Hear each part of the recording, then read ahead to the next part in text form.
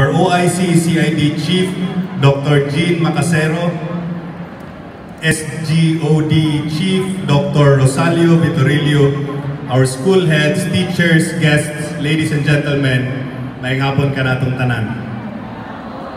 Dawata palihog ang akong kinasing-kasing pagtimbaya sa inyong pagsaulog sa World Teachers Day karong adlaw. Og dawata pod ang akong tinuray nga pagpasalamat isip sa inyong sa inyong pagtrabaho, sa inyong sakripisyo, sa inyong kahago, ilabi na karong panahon sa pandemya.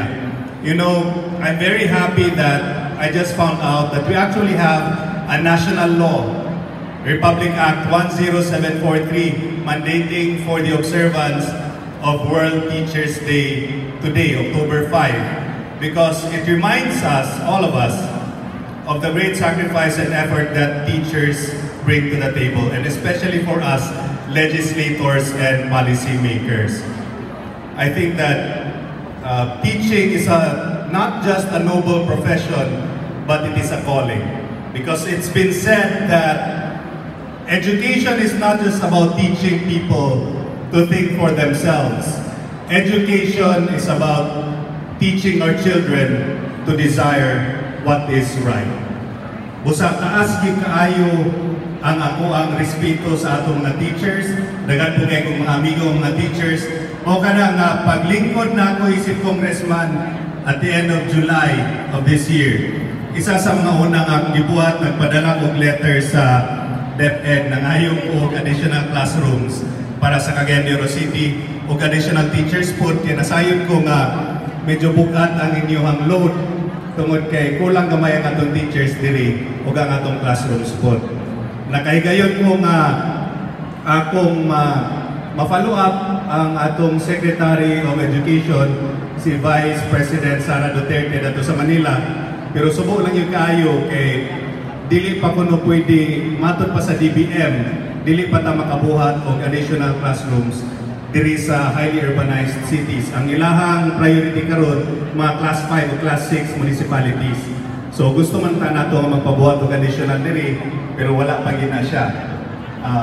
Katupang budget hearing kami na medyo nakalampag niya na kay nganong dili ta madugangan o classrooms, pero unsa man mo pa na siya ang policy karon. Pero ayon ka balaka kay padayon niya pud tao pakiglisod para ma-change ang kanang policy sa DBM. So nangita ko coming here, nangita ko kung sa may ako'y katabang sa itong mga teachers, and I thought nga mo-appeal ko co-author aning House Bill 527 ni Congressman Salo, increasing the salary grade of public school teachers from salary grade 11 to 15. So ato na siyang co-author na kaya sa may rason sa pag-co-author, kung nagang mong mga congressman ang co-author sa usa ka bill, mas dako gina siya chance na mopasa sa House of Representatives. So ayaw mo kabalangan kay suporta kay Ivana, and I will also file a bill asking for additional allowances for teachers who are assigned to remote areas. Kaya during the campaign, nakaadto ko isa ka eskwelahan sa City of Iba, dato po sa Tagpangi, ang amigo po nato ang principal nato, kabalo po sa kalisod ang kahintang sa atong mga teachers na na-assign sa lagyo na lugar, hinautong ta madugangan ang ilahang allowances. So ato nang i-file na bill at the very soonest time. So kana lang Nexon, og naapo ko'y dugang diay nga ihatag nga 10,000 pa pang raffle na to diri pang dugang gamay. Pampalipay lang to. And ayaw yun kong kaula o duhol sa ako kung naamoy kinahanglan, kung kinahanglan magtabang kanang for example, na may mga activity, suporta ko sa inyo anak. O sa, let's say, kanang hospitalization and medicine, taman sa akong makaya sa akong assistance for persons in crisis situations, ato na i-accommodate doon lang mo sa akong office.